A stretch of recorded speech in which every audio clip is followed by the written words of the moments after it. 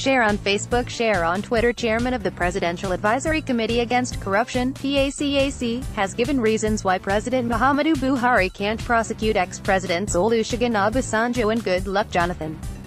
Speaking to Punch in a recent interview, Sagay said the nation was not prepared for such. Speaking from a peripheral level, unlike in South Africa, Brazil, and other countries, we don't have a history or culture in this country of prosecuting our former presidents.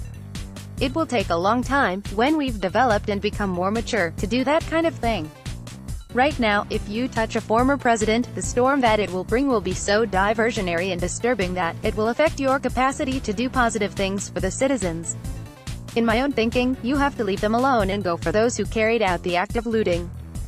He advocated for media trials to be organized for looters who amassed wealth illegally from the nation's treasury. He stated this while commenting on a statement by Chief Obasanjo that the current administration was just making noise about the war against corruption. I don't agree with him. Noise should be made because you cannot reduce us to this level of poverty and wretchedness and think the government will continue to hide your name from the public.